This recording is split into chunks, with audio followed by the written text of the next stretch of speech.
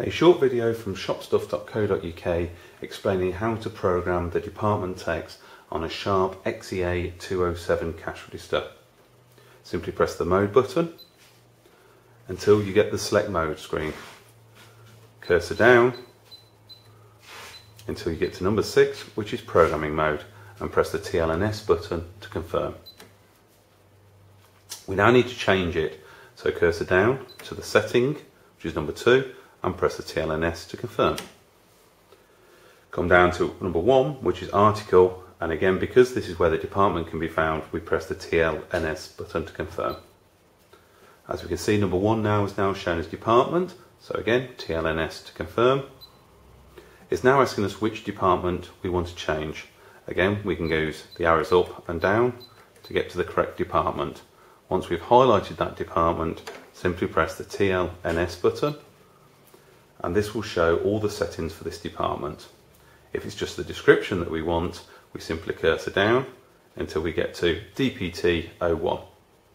We can then use the delete button to change this, and again, as before with the receipt header, use the caps, which is shown here,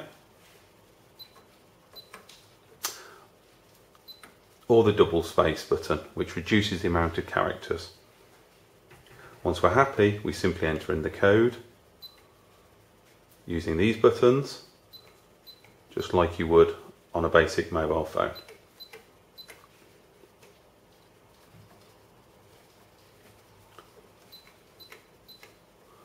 Once you're happy with that, you can cursor down and now set the different settings for the department, whether it be taxable or whether it be a fixed price.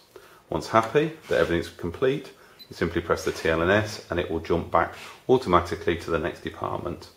When we've finished that, we would press the escape button or cancel button,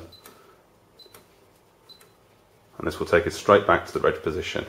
Now when we enter a pricing and put it into the department, we can now see that it's displayed golf. Simply cash this sale off,